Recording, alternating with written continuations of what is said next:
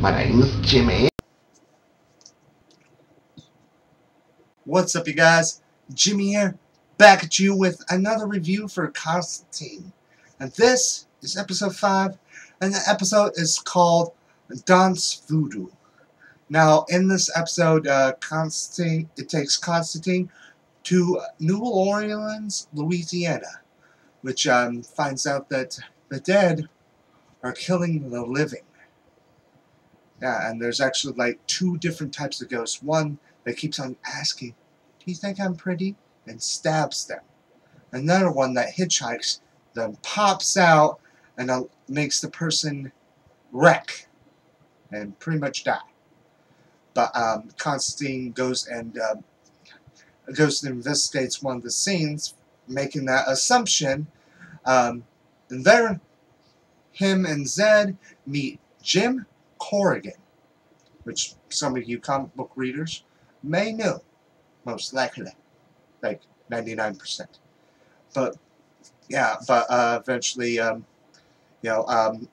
they were able to track down the people of who these dead people were, thanks to Jim himself, and found out that talking to these people, these people actually talk to a man to speak to their loved ones. So, and this person was none other than Papa Midnight. Now, when they go to him, another woman gets her wish granted on being able to have one last final words with her husband.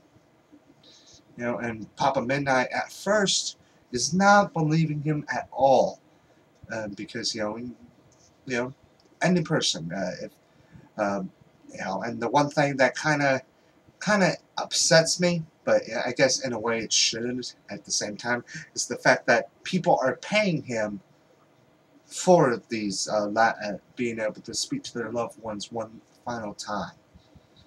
But thanks to Papa talking to one of the demons from the underworld, from hell, was able to find out what Constantine said is true. So him and Constantine make a temporary truce, since it's all Papa Midnight's fault.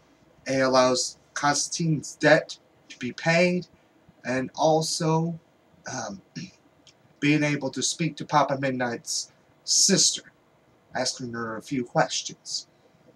So they eventually go and find the bodies and try to salt and burn them. Doesn't work. And they figure out the only reason is that they are not the ones that make them rise. It's the loved ones. And it's also about, moving on. Letting them move on as well. So they eventually bring those people, and the other guys are trying to occupy the 2 ghosts so that way they don't kill any more innocent people. And with their consent, those people's consent, they were able to let those spirits move on in the afterlife. And I mean, that's pretty much it for the episode. But I have to say one thing: it seemed like only 2 of those ghosts really moved on by themselves. Because the third one, the husband of the wife, he just looked like he was just dying, straight up dying. But yeah, that's pretty much it for the episode. I have to say, I really did enjoy this episode in one specific manner, which has Jim Corrigan. And, it's a potential future spoiler alert if you have not seen the episode at all, or something that'll happen later in the season, most likely. When Zed, touched Jim, she saw not his past, she saw his future.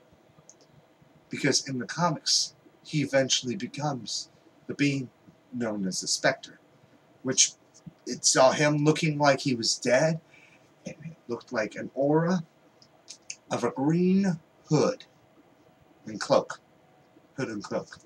So yeah, maybe, Now that just brings up more questions on what's going to be the cause of the Spectre becoming who he for Jim becoming the Spectre. Now, in the New 52, the Phantom Stranger was actually the cause of Jim becoming the Spectre. But who knows, maybe Constantine has something to do with it. Who knows? You know, and at the end of the episode, he was able to ask about the rising darkness, rising tide of darkness, and found out there's no way to really truly stop it. And finds out that a person close to him will betray him. That only means Zed, because she has a shaky past, which I think my assumption of why she ran away was probably, you know, she was seeing these visions. She told her family. Family thought she was crazy, probably going to put her into a nut house, and then she ran away. That's just my real theory about what's going to happen. But, you know, I have to say it was kind of weird seeing Papa Midnight and Constantine both teaming up. It's probably going to be the only time they ever team up for a common goal. But definitely really enjoyed the episode for the most part of Jim Corrigan, which I was surprised. I thought I wouldn't see him until later in the season, because I knew beforehand that he was going to be in the first season of the show. So it was really nice to see him. Look forward to seeing what is going to be the cause of Jim becoming the Spectre. So it's going to be interesting figuring that out.